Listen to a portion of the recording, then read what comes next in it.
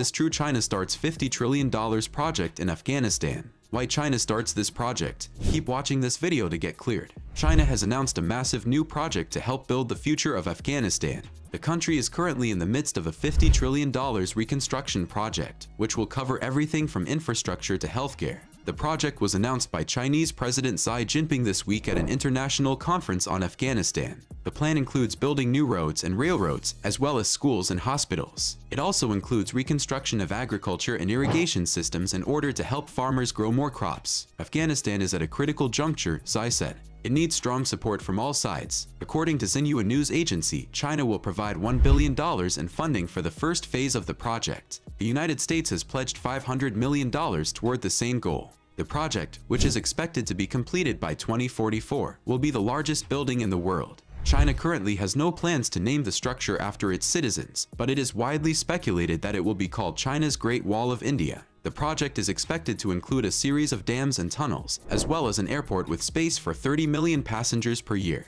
It is currently being built by Chinese laborers at a rate of 1 tunnel every 2 days. A new facility will provide Afghanistan with access to resources like coal, oil, and natural gas that have been previously inaccessible due to existing infrastructure issues such as lack of infrastructure and transportation networks. It will also help improve security in the country by giving troops better access to resources, while also providing them with better housing options for troops stationed there longer than usual deployments typically last. Chinese investment in Afghanistan's lithium sector, a long shot in the short term.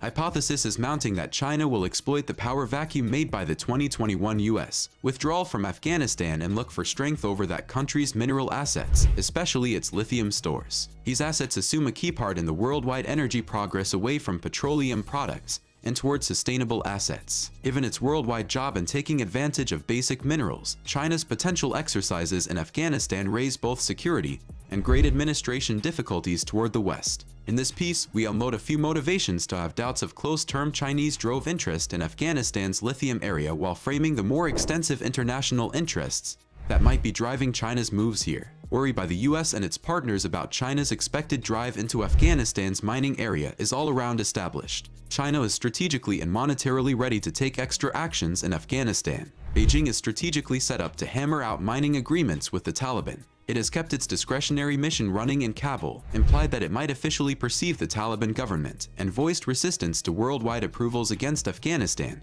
however has avoided attempting to lift them. Unfamiliar Pastor Wang Yi even made an unexpected visit to the nation in late walk, the most elevated positioning unfamiliar authority of any country other than Pakistan, and Qatar to do as such after the Taliban's ascent to control. He criticized the political strain and monetary ascents on Afghanistan forced by non-territorial powers. Chinese-Afghan mining bargains hypothetically seem okay. Chinese mining organizations could give the Taliban much required money to mellow the blow of a devastating global authorizations program, which has ignited a monetary and compassionate emergency. In return, Beijing would gain admittance to a new, plentiful wellspring of minerals basic to the public authorities' continuous decarbonization endeavors. Chinese strength across basic mineral inventory chains represents an essential test to the US. What's more, Europe's efficient power energy progress. The lithium found in Afghanistan is an essential part of huge limit batteries for electric vehicles and clean energy capacity frameworks. Copper, nickel, cobalt, and uncommon earth components are additionally found in Afghanistan, which are all urgent to the energy change. China as of now controls a critical portion of mineral handling limit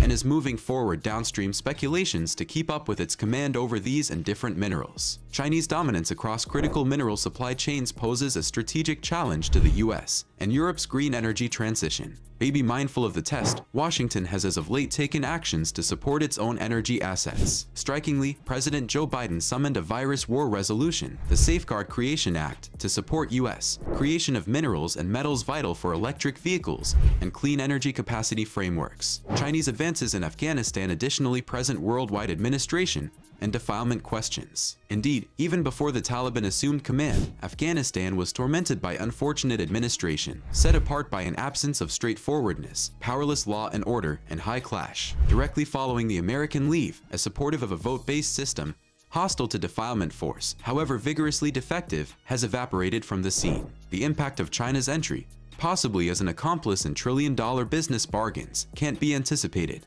However, in different nations, China plays had a vague impact in enemy of debasement endeavors. Best case scenario. Debasement has tormented Afghanistan previously. At the point when states can't carry out straightforwardness, responsibility, support, and other correlative components, as referenced in our utilizing straightforwardness to lessen debasement tap in addition to system, there is a more serious gamble that residents won't see the monetary improvement advantages of regular asset rents. Practically speaking, notwithstanding, American tension encompassing China's possible moves in Afghanistan's mining area might be lost. For the present, enormous scope Chinese improvement of Afghanistan's mining area is far-fetched, to some degree temporarily. There are significant business and functional obstructions, as well as administrative and security challenges. It appears to be improbable Beijing would make a forceful, high-risk lithium play in Afghanistan when different undertakings in its pipeline are simpler to create and in safer locales. The Taliban sits on largely unexplored but potentially significant natural resource wealth. Afghanistan's critical, however generally unexploited mineral stores are esteemed at an expected $1-3 trillion.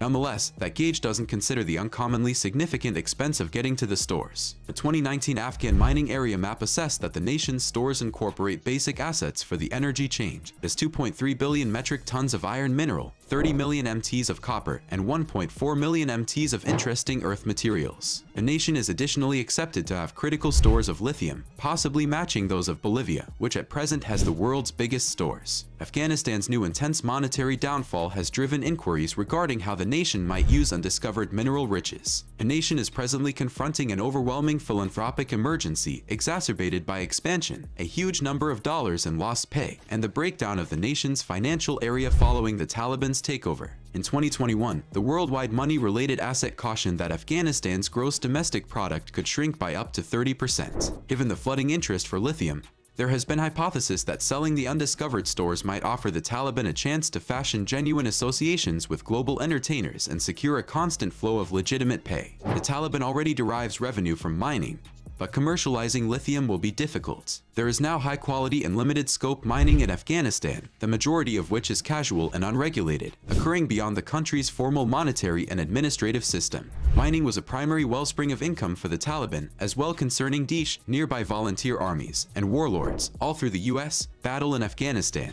The Taliban laid out revenue streams from a generally different arrangement of minerals, involved mass wares, modern minerals, and all the more customarily lootable high esteem per weight minerals that are not difficult to get to showcase. The gathering is assessed to have acquired between $200 million and $300 million from mining, its second biggest income stream following opiates. This pay was obtained through a mix of direct mining pay, gathering semi-sovereignties, and security installments from excavators and travel tolls. Nonetheless, as things right now stand, the Taliban can't market Afghanistan's mining area, including lithium, without outside help. The Taliban's mining portfolio is for the most part included minerals that can be mined or potentially handled with restricted capital and innovation. Gemstones and gold are mined by high-quality and limited-scope diggers from surface or close-surface stores utilizing generally simple cycles. However, mining and handling lithium is capital and mechanically concentrated, and will along these lines expect outside speculation. Final thoughts. In the past, Afghanistan has been a place of conflict and turmoil. But today, China is investing $50 trillion in the country to help rebuild its infrastructure and make it more stable. The project is called One Belt, One Road and will bring infrastructure from China to Pakistan, Iran, Syria, Iraq, and Turkey. The goal is to help connect these countries with one another as well as with Europe. China's President Xi Jinping says that Afghanistan is a model of peace. He went on to say, "We want our friends in the region to be able to enjoy a peaceful life, and we want our neighbors to prosper." The project is being undertaken as part of a broader strategy of the Chinese government to expand its influence in the region. The country's military presence in Afghanistan is expected to increase significantly over time, resulting in an increase in economic activity and employment opportunities for local people.